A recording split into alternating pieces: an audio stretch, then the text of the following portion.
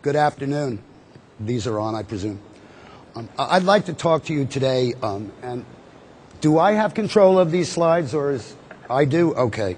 Let's get through these really quick, because this is just because you have to get CMEs, and I have to tell you that I am on the Speakers Bureau for GSK, GlaxoSmithKline, and also a nutritional consultant for an HIV nutritional company named Biosource Therapeutics, which has nothing to do with what I'm talking about today. What I'd like to talk to you about is something that I find thoroughly fascinating. It is glutathione. It is one of the 4 endogenous antioxidants, and it is one that I must admit, despite 80,000 published articles in the English literature, through medical school, internship, residency, fellowship, and a fairly long time in academic medicine, I knew nothing about. It is a very interesting molecule because it exists in an accelerated or increased energy state. The energy state is, or increased energy state, is caused by the fact that it's got a free sulfhydryl group, and therefore can easily donate the hydrogen to a electron and therefore quench a free radical. Now, let me tell you, because I think it's important, and it is a little bit of a divergence, but I learned about glutathione because of something that you probably all have seen in your practice, and that is a low uric acid.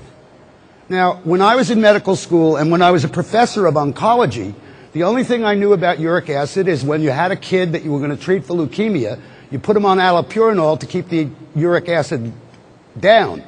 I knew nothing about uric acid being low, except it kept appearing, and it appeared in about 20% of my patients.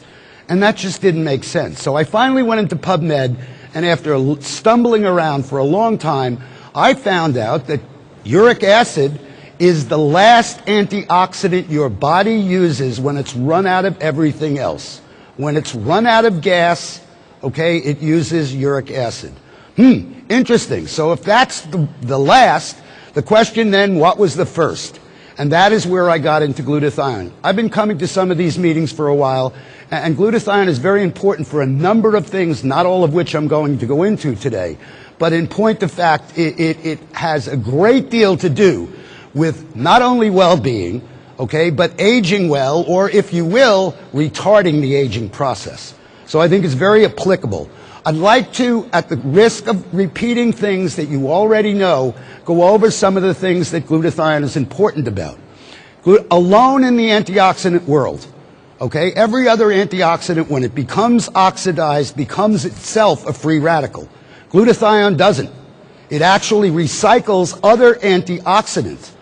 In fact, the body considers it so important that up to 6% of the entire ATP expenditure or energy expenditure of the body may be used to synthesize and optimize glutathione levels.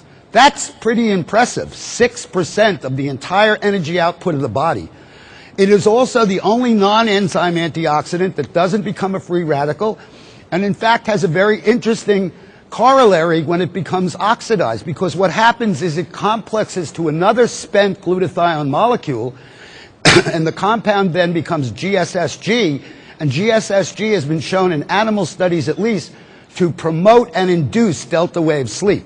We all know the importance of that in terms of the aging process, so this, even in its used up form, functions as a very useful product. It not only functions as an antioxidant itself, but alone again in the world of antioxidants, it is an absolutely essential component of antioxidant enzymes, namely glutathione peroxidase, and most importantly, the glutathione transferases. And I bring that up because glutathione transferase abnormalities have now been associated with virtually every cancer known to man, and probably with a lot more than that. And therefore, by promoting the production of glutathione transferases through improving glutathione, we may be doing even more than I'm able to talk about right now. In addition, if that were not enough, let's keep going. It's a chelator. In fact, it's 50% as effective as oral chelation in getting rid of mercury. It has an effect on other heavy metals, but they're not as pronounced as mercury, and mercury is pretty ubiquitous in an environment, so it kind of comes as a freebie. And it detoxifies organic pollutants, perhaps the best known one of which is the 2-carbon fragment that we know as alcohol. And in fact, without glutathione, you ultimately get a hangover because you stop the process at acetaldehyde, which is phase 1 detox, and that in itself is a free radical, and obviously many of us may have felt the effects of that if we didn't have enough glutathione. Now, why is it important in aging? Well, these are old data, and I think they're probably not as robust as they should be, but I'll give you what is available now. Glutathione levels decrease with age. The data would suggest it's 1% a year beginning in the 20s. I think that's too little, too late, but that's only my opinion right now. I haven't proved it. There are some very interesting things, though.